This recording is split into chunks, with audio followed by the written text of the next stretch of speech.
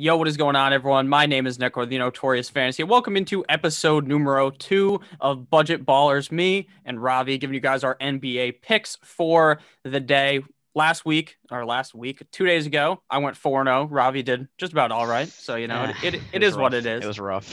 It is what it is. We're back and we're better than ever. Every single time we're going to get better. Continue to watch and make sure that if you do end up enjoying this, please send it to your friends. They will enjoy it. And if you guys want more NBA content, make sure that you hit that subscribe button. There'll also be NFL content, obviously. But since there's no NFL season anywhere near now, it's more fun to talk about basketball at this point. So you got anything to say, Robbie, before we get into this? Last week was rough for me. I'm not going to lie, but we're hoping for the bounce back. Exactly. Need a huge bounce back today. So we got the whole Mavs team getting benched in the fourth quarter. Really threw me off there, but it's fine. All right. Yeah. No. Why would you play them? You don't need them. All right. So first pick, I'll begin today with the same pick I took a few days ago. Hornets at Grizzlies. LaMelo over 17.5 points. Prop has hit over 5-0 right now when LaMelo is starting. I do think the Grizzlies are not a terrible team, but LaMelo just seems to be off his rocker, just balling out. And I just genuinely don't think that he's going to miss here up against the Grizzlies. I just don't think they're a good enough defensive team to be able to stop LaMelo, and LaMelo is just going to continue to put up very big numbers until this number moves over 17.5. It was 17.5 last time. The books are going to have to adjust to probably 19.5. They're not learning. They're a little too slow, and we're super sharp here. 17.5 for LaMelo. I just generally don't see how this could miss unless they just bench him or something. Yeah, no, I'm also taking the Hornets plus 2.5 over the Grizzlies because the Grizzlies are good, but they're missing so many players this year, and they honestly don't look as good as last year. So I would definitely take Hornets over the Grizzlies here. Yeah, the Hornets are looking much better now that they've been using LaMelo a lot more. So very different compared to last year. The Hornets were a complete dumpster fire last season. Yeah, it's true. All right. What's your next pick here since you already gave your Hornets? My next pick, staying with the ball bros here, I'm going Pelicans minus 2.5 over the Bulls. Zion honestly surprised me this year. He's going absolutely nuts. Apparently no one wants to talk about it, though, because it's all about LaMelo now.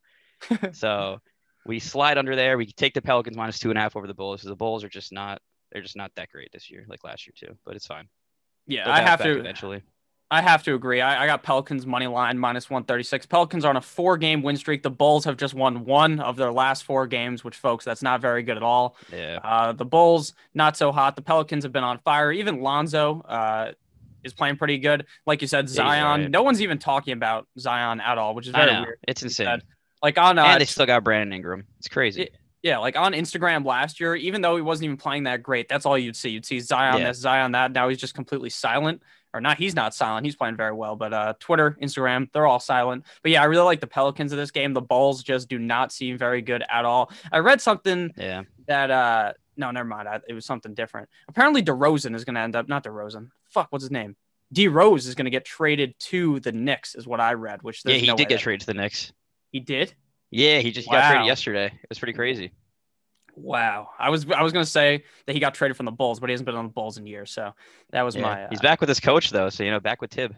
Ooh, love that. All right.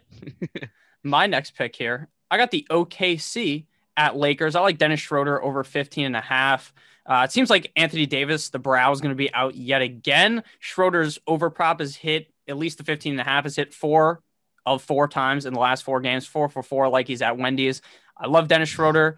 LeBron has been playing all right. He just barely hit his over prop in the last game, and Schroeder at 15.5 just seems way too low considering he's been dropping 19 or 20 pretty much every single game, at least of recent. So I really do like Schroeder. Oklahoma City Thunder is a decent team, I would say, but I do think Schroeder will be able to shoot pretty easily on him.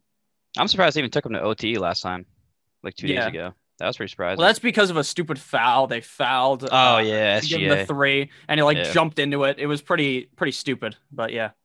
They always call those. Yeah, that's one of the worst rules in the NBA, but I don't even think they can change it. Yeah, I don't know. We'll see. My next pick is Lou Will over 14.5 points versus the Timberwolves because I think Paul George is out again. I'm pretty sure he missed the whole road trip. And Lou Will is obviously the second option there. So I don't see how he wouldn't get over 14.5 points. So I would definitely take that one. Yeah, I like Lou Will a lot. There's not too much to say about that one, to be honest with you. Lou Will has been playing pretty decent. Yeah.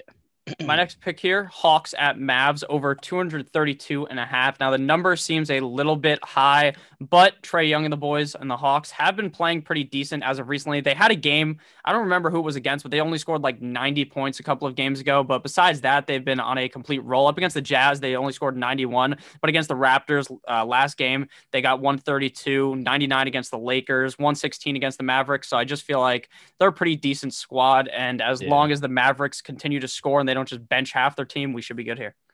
Yeah, for sure. My last pick is Sabonis over 23.5 points versus the Nets. I love the Nets, but their defense is simply just not up to par at all, especially when they're guarding big men. And Sabonis has been actually doing pretty well this year. And I think the 23.5 would hit because the Nets simply can't just play defense. I don't know what's going on there. They got to figure that out. Yeah, the Nets are a team that should be able to win the East, but I mean, if they can't play defense, they're gonna struggle a lot against Giannis, maybe. You know? Yeah, no, it's interesting because they only, dude. Oh my god, I didn't even think about that. Giannis is gonna just go crazy. dumpster him. But see, the thing is, they play defense when they want to. That's the worst part. That's like the worst thing as like a team you could do. So I don't know. Hopefully, maybe they'll play defense today. I hope not because I want the Sabonis over 23.5. So I guess we'll see. All right. My final pick of the day, Cavs at Nuggets. I like Colin Sexton over 21.5. I expect the Nuggets to be up a lot in this game, which would mean that the Cavs are going to be shooting later into the game. Sexton is wet like water as of recently, has been really good compared to how he's played in the past. So I do like Sexton a lot in this one. And I just hope that the Nuggets don't murder them to where they pull Sexton, because we do see that in some games where a team's getting murdered and they pull their star players. So hopefully Sexton, the only good player on the Cavs, does something.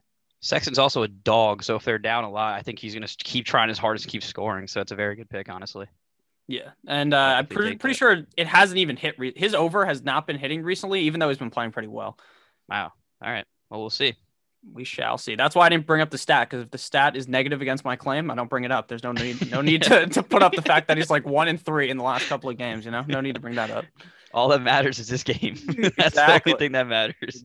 Exactly. That's what you guys got to figure out. So you got anything else to add here before we head on out? No, I would kind of look out for Porzingis over 20.5 versus the Hawks. Last game, he did really well against, I don't remember who the Mavs were playing actually. Oh, the Timberwolves. He actually did do really well. And the Hawks, like, they kind of can guard big, but not like that well. So I would say Porzingis could get over 20.5 points. All right. Tingus Pingus. Put him on the board. Tingus. Who the fuck is Tingus Pingus? Who the fuck is Tingus Pingus? That's an all-time internet clip right there. But that one's not as good as the death laser pointed at Earth. I want Iguodala. I want Iguodala. I want Iguodala. That's a great clip. So thank you guys for watching. Hopefully we can make some good clips like Stephen A. Smith on this show. So have a great rest of your guys' day. Make sure you leave that subscribe button down below. Don't leave it, actually. You want to go ahead and caress it and press it, you know, give it a little bit of a tease.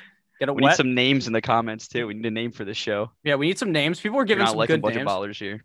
Exactly. Budget baller. We're just gonna give it a new name every episode. Fuck it. Who cares? We need some names with dollar signs in it. Someone left a nice name with a dollar sign in it. That's fire. We like that. Like those. So thank you guys for watching. Make sure you guys check out me on Twitter. Ravi again, unanimous, anonymous on Twitter. You know, doesn't have a Twitter. Maybe does, maybe doesn't. You never know. Have a great rest, you guys. If you never ask, you'll never know. Have a great rest of your guys' day. Goodbye.